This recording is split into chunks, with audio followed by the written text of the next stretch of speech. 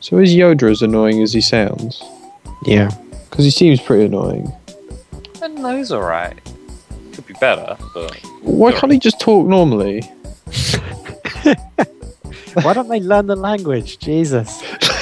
Coming Bloody over here, foreigners using our force. coming into our galaxy.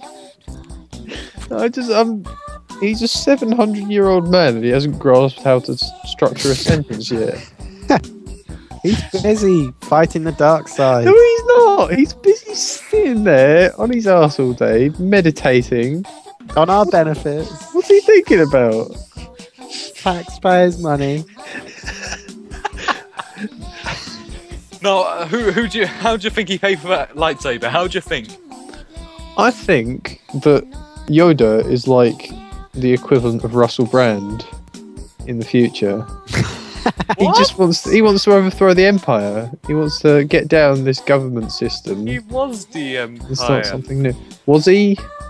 I haven't seen Star Wars. I've got an excuse. What did he do? He was, and then he got overthrown. Like, you know, him and all the other people in the Empire.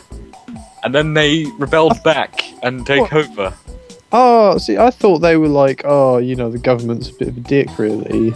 Let's get rid of him. Well, and then they all just started running around with swords. Like, that's what I'd do if I wanted to overthrow the government. I'd just give a load of people swords. I just find a bunch of angry people and just arm them to the teeth with weapons.